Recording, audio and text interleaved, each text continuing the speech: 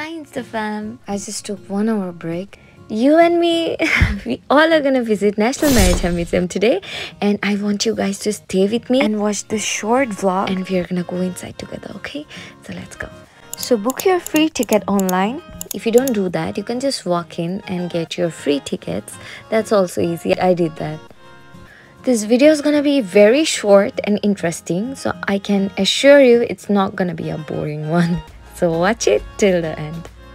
And trust me, this video is gonna help you because you'll know what to miss and what not to miss whenever you visit National Maritime Museum.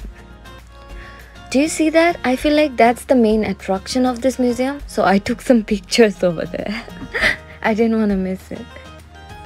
Guys, if I have to rank, then this is the second most coolest thing in this museum.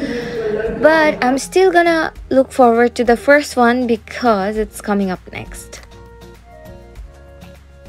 Yeah, so it's here, and this is the most coolest thing I've ever seen in this museum. It's so cool. You know, one can never get bored with this kind of interactive systems.